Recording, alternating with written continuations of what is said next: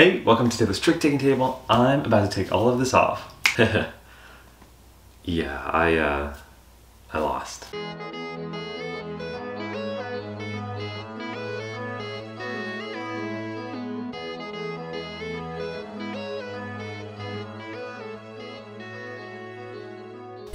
As you can see, right down the middle, someone got me.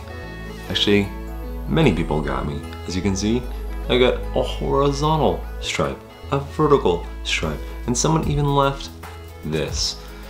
Oh, I can't win them all. Right? Well, let's talk about some games, huh? We've got Rainbow, which is by Mito Suzuki. It is a climbing shedding game where you don't quite have to climb at all, and you don't quite have to shed at all. It's wild. And then we have Prey, which is by Toru 2. And this is great. You roll 2 dice. You have to hit one of those numbers in tricks, but you have mitigation, hand mitigation in a way. You have double-sided cards. Your cards flip halfway through the hand. Absolutely wild. And of course, art by the amazing Sai Beppu. Allplay gave me these copies, so take everything I say with a grain of salt, but let's go to the table and teach you how to play Prey and Rainbow. And before we go and cover these games, I just want to say again, tip of the hat to Sai Beppu, who did just a wonderful, wonderful job. All right, let's go to the table.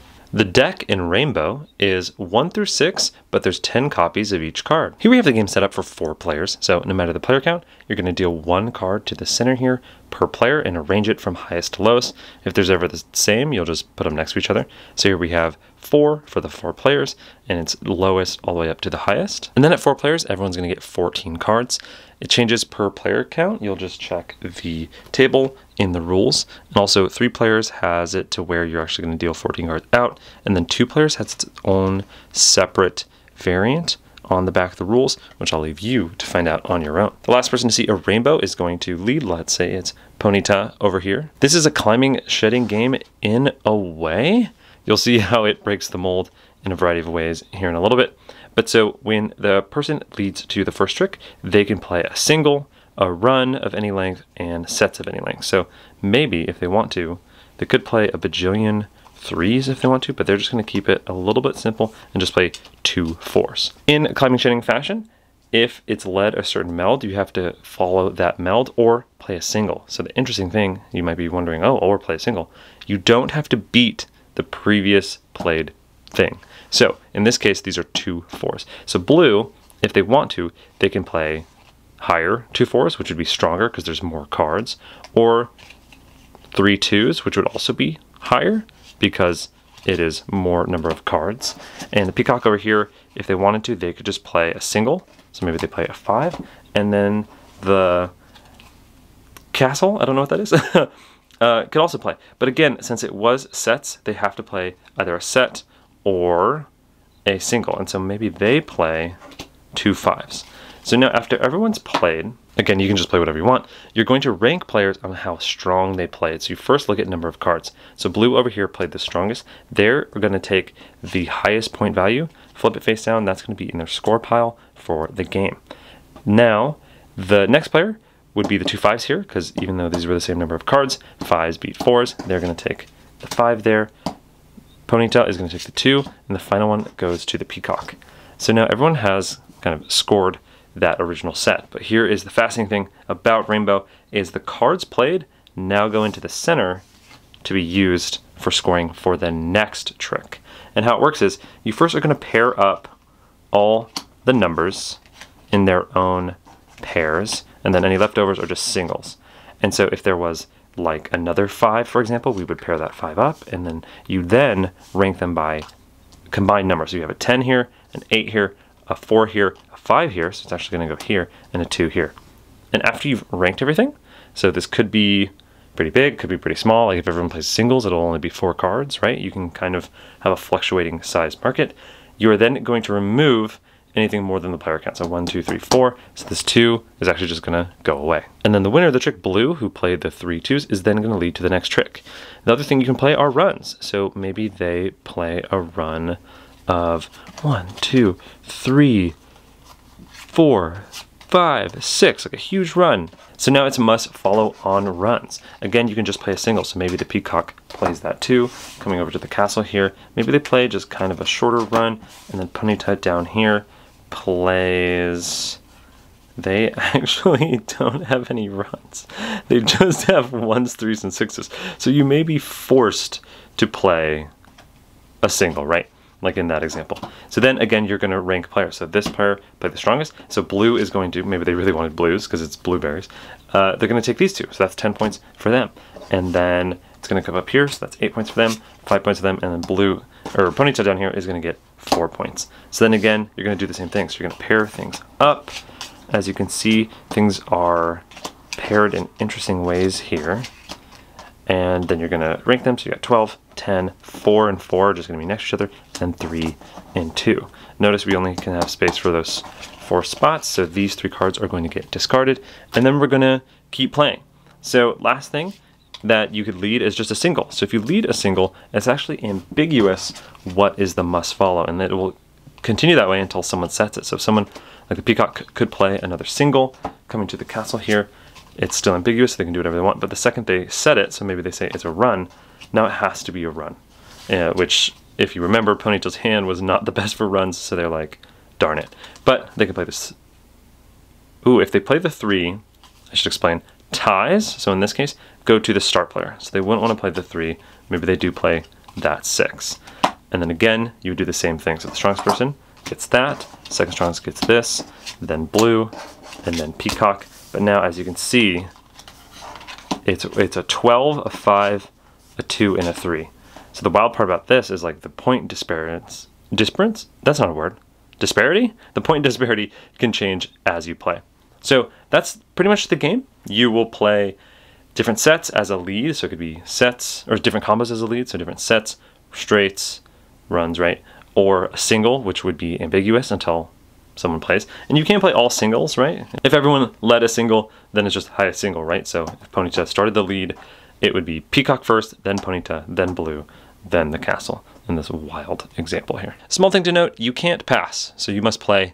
So another kind of slight difference from maybe a climbing shading game. So play like this is going to continue until 2 players are out. If 1 player's out, you keep playing and you just skip their turn. But if 2 players are out, you stop immediately. So there's a little bit of like player-defined end of hand in an interesting way. And then you're just gonna flip over your score pile and see how much you score. And then it's just a one-hand game. So whoever scores the most in that one hand wins. So like Ponyta at the end here at 15 plus 6, 21, 24, 26, maybe, you know, compared to the 25 that the castle had. And yeah, they would win. And if it's a tie, it's shared victory, and that's how to play Rainbow. The deck in Prey is a little wild, so it's 4 suits, but the cards are dual, so there will be a number on one side, and then another number on the other side. It's 1 through 12, but again, as you can see here, the cards have another number once you flip it, which will make sense in the gameplay. Here we have the game set up for 4 players, so no matter the player count, you're going to deal 12 cards to each player. Also, everyone's going to get this card here, which is going to hold their dice, also keep track of how many points they have in the game, and everyone is going to get 2 dice in their color. Before the trick play, everyone is going to roll their dice. If they get doubles like this, even though that is a perfect roll, they will have to re-roll until they do not get doubles. Then players are going to put their dice onto their spot here, and then the first person that leads into the first trick is going to be the person who rolled the lowest. Over here it's hard to see, but the yellow rolled a 2 and a 1. So how the game works is players are going to look at their hand, and they're going to make sure that all the cards are flipped to their predator side, the bigger side, the one that kind of has 2 numbers in a way. And they're going to play 6 tricks with the predator side face up, and then after those 6 tricks, they're going to flip their hand, and they're going to play the final 6 tricks of the hand with the other side. The goal is players are trying to hit one of the 2 numbers in their bid. So as you can see, this Nana 5 over here is trying to get either 1 trick or 4 tricks. Up here, this one has a 5 and a 4, so they try to get 5 and a 4. What's interesting is if you roll a 6, you can get either 6 tricks or 0. So if this was the case with the 1 and the 6, it's 0 would do it, 1 would do it, and 6 would do it. If you get it successfully at the end of the round, you're just going to flip your card. So this is 1 point. If you do that again in a later round, you've done it. You're just trying to get to 2 points. So going back here, settling that. So again, the person with the lowest is going to lead. If it was tied, you would look at the lowest die. So like if 2 people had 5s and it was a 4-1 and a 2-3, you would do the person with the 4-1. And if that's tied, like if yellow wasn't here and there's a 4-1, just do it randomly. So yellow is going to lead. It is a must-follow game, and highest of the lead suit is going to win. So maybe they want to get their 1 or 2 tricks in early because they play the highest of the red suit. Coming over to this player here, going to flip it so their predators are face up. Must follow, so they're going to play that. The pig is going to play that, and then the lion, Claude, is going to play that. So again, you would just capture the trick, lead to the next trick, and flow like this is going to continue. So let's pretend that 1, 2, 3, 4, 5 tricks have just happened. Let's say they just took that 6th trick. Once players have 6 cards left, they are going to flip their hand, and their hand is going to change to the opposite side number, and then they're going to keep playing. So the person who won the trick, like let's say it was this person, would then just keep playing. So then they lead with maybe the 3, and then that is again still, gotta flip your hand, is going to be the lead suit, and you're going to keep playing from there. So at the end of the 12 tricks, you're going to see if anyone hit their bid, and again, it has to be exactly, so 1 or 4, or over in this case, 1 or 2, 4 or 5, and if they do, they'll flip. You're going to just shuffle and deal, and you're going to keep going till someone hits 2. If multiple people hit 2 on the same round, then it's a shared victory, and that is how to play Prey. Hey, Rat Tail Reiner here with final thoughts for Prey and Rainbow. Please take everything I say with a grain of salt because I design, develop, play tests, make videos for Allplay. So this is huge grain of salt that even provided these copies. So take that with another 2 big helpings of grains of salt. These are in their tiny box lines. Small, tiny, art by Sai Beppu. Let's maybe cut off this rat tail and then let's get into final thoughts. 4, let's start with Prey. Okay, now that that is done, Prey. This used to be double side play. And not only does it now have amazing Sai Beppu art, but it is in this super small form. And you know what? Let's open this. This was before I taught you how to play. So just 1 second. I might need to use these scissors again. Hey, Taylor here. No more Rat Tail Reiner. We fired him. He was asleep on the job. We are back to cover final thoughts for Rainbow and Prey. And again, huge grain of salt. Huge grain of salt. Work for Allplay. I do design and development for them, and also they provided these copies. And also Sai Beppu is a pal, so maybe that's the first thing we should talk about, is look at these covers. She also did Fairy and Panda Panda, and there's some more coming out, and Allplay has this tiny box line of just these amazing Sai Beppu art. As you may be aware, fans of the channel, I have Of What's Left and Short Zoot Suit by Sai, with the wonderful art from Sai, and I've been such a fan for so long. I absolutely love her art style.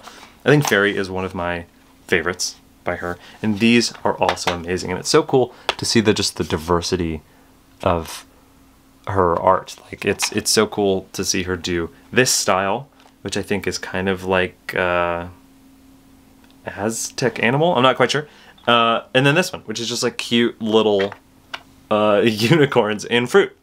Just amazing, absolutely amazing. So let's talk about Prey first. So Prey is fascinating to me because it is one of the quickest teach trick-taking games.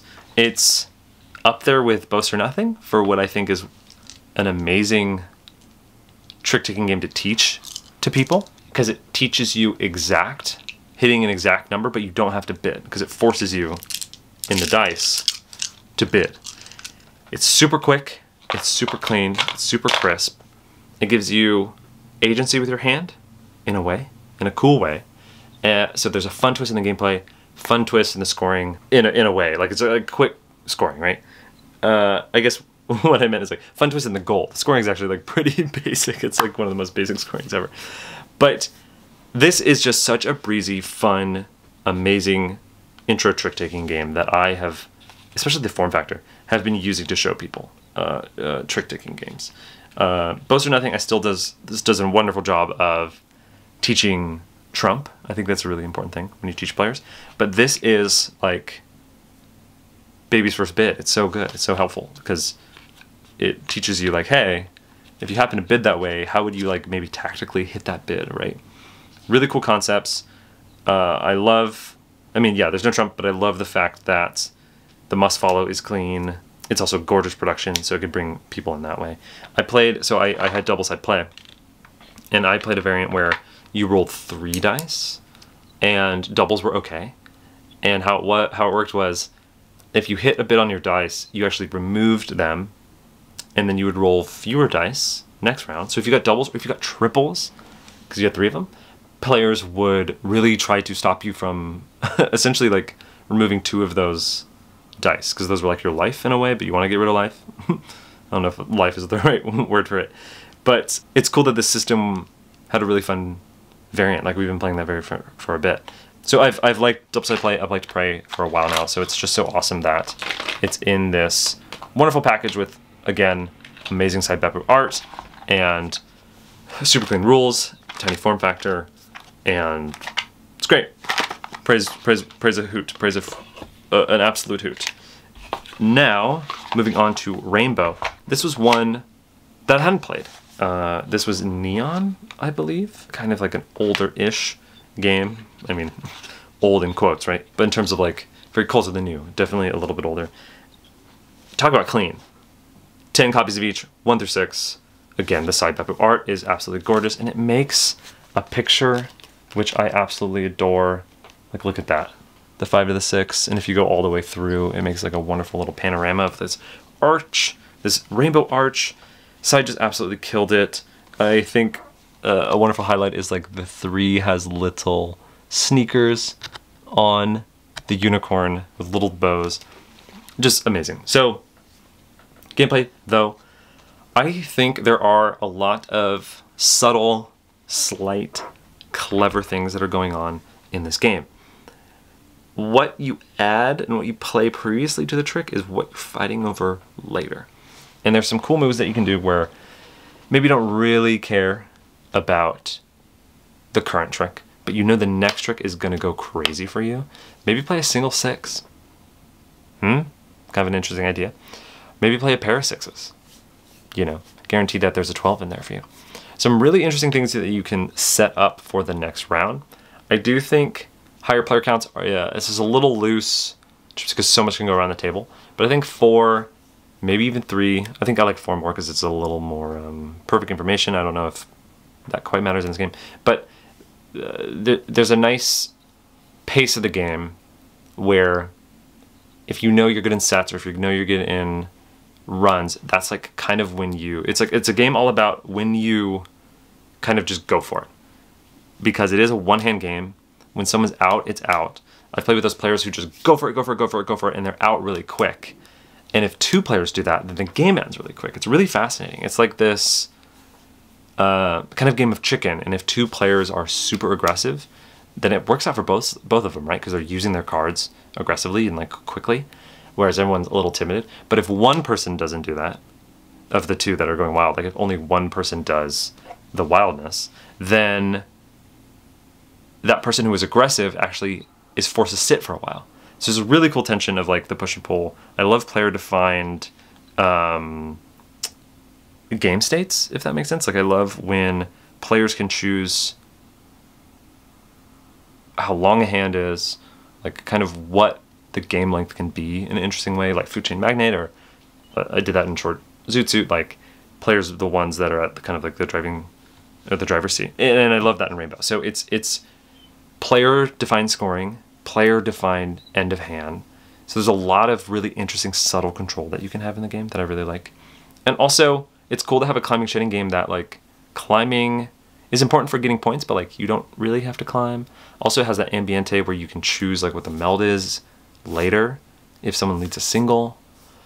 And then also that like looseness of like there's really only 3 combos and one of them's like a single. That makes this really approachable, but also has like a little bit under the curtain, right? Super simple. Like I think both these games are just like super simple, but that just enough under the curtain that appeases those, I don't know what to call it, hardcore gamers. I don't know what that's right. I don't think that's the right word. But like those people who want a little bit more meat on the bone, maybe. I think both of these are a hoot. Absolutely a hoot. I don't think you can go wrong with either, especially because it's so small, so cheap, so such a tight package and such a lovely, gorgeous package. I'm gushing. Not going to give these a seal because I am too biased at this point. Don't even know if they would. I'm just not even going to get anywhere near that because, again, this is so fraught. This is so fraught.